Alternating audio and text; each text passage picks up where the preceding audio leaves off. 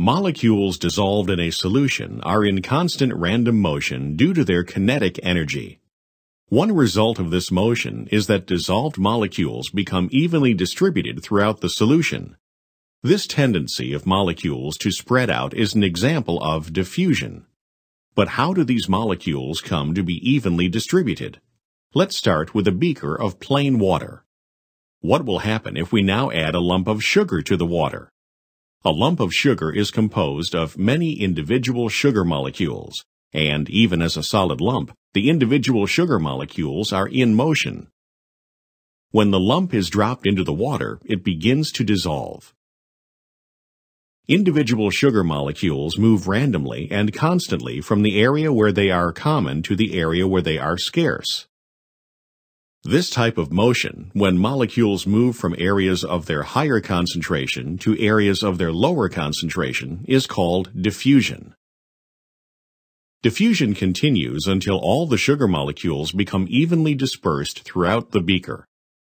The rate of diffusion is affected by temperature, size of molecules, and the steepness of the concentration gradient. Although not specifically shown in this animation, this is one of the processes whereby materials are exchanged between a cell and its environment.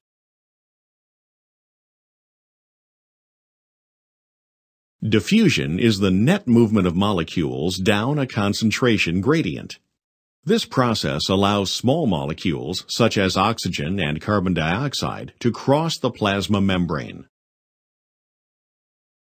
Most polar molecules, such as sugars and proteins, cannot freely cross this lipid membrane.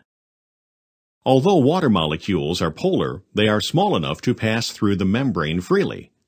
This special case of diffusion that involves the movement of water molecules across a membrane is called osmosis. If a molecule, such as urea, is added to one side of a membrane, it will not be able to diffuse across the membrane because it is both large and polar.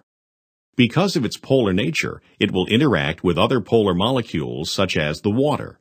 This interaction reduces the number of free water molecules on the right-hand side.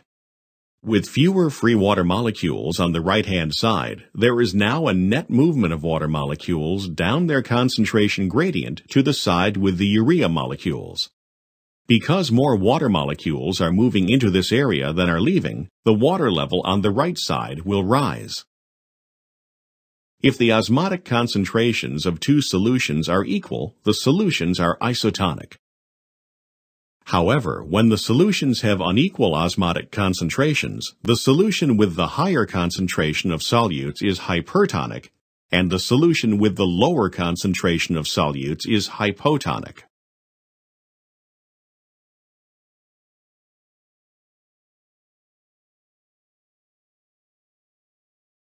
In the process known as facilitated diffusion, a special carrier protein with a central channel acts as a selective corridor which helps molecules move across the membrane.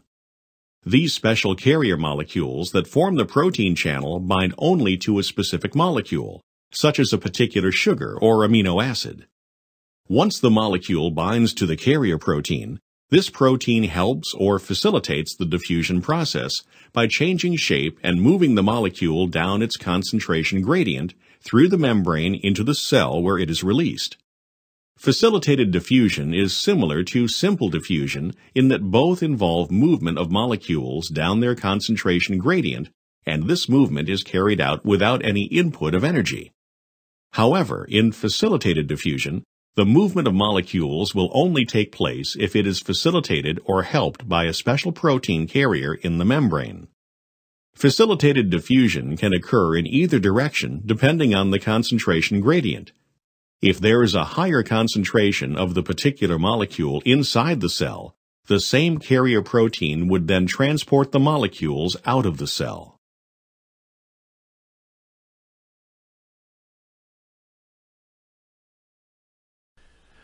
The sodium-potassium pump is an active transport mechanism.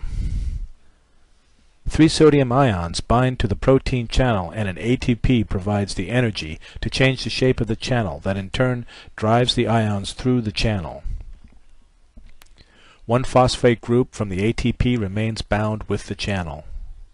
The sodium ions are released on the other side of the membrane outside of the cell, and the new shape of the channel has a high affinity for potassium ions, and two of these ions now bind to the channel.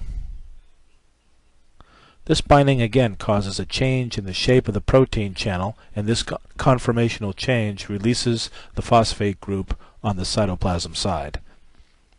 This release allows the channel to revert to its original shape, and as a result, the potassium ions are released inside the cell.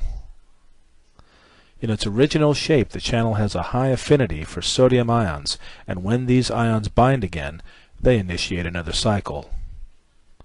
The important characteristic of this pump is that both sodium and potassium ions are moving from areas of low concentration to areas of high concentration. In other words, each ion is moving against its concentration gradient.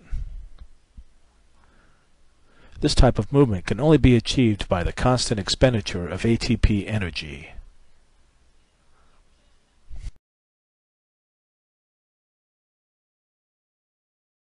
The substances used as fuel by single-celled organisms include other smaller cells, particles of organic material, and large molecules that cannot pass through the plasma membrane.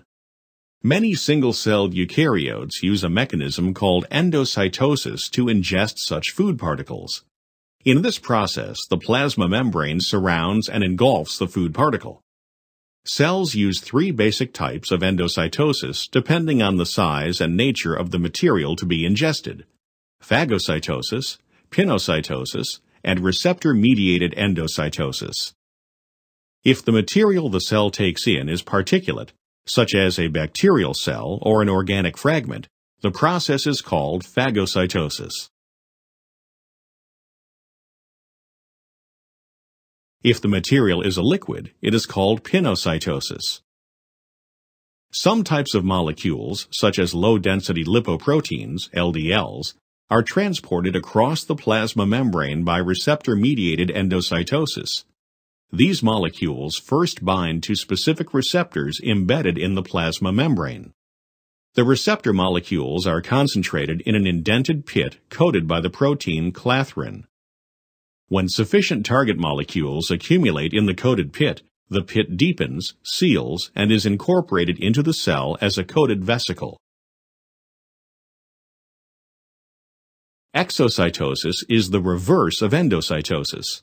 This process results in the discharge of materials from membrane-bound packages that migrate to the inner surface of the plasma membrane, fuse with the membrane, and then release their contents to the outside of the cell.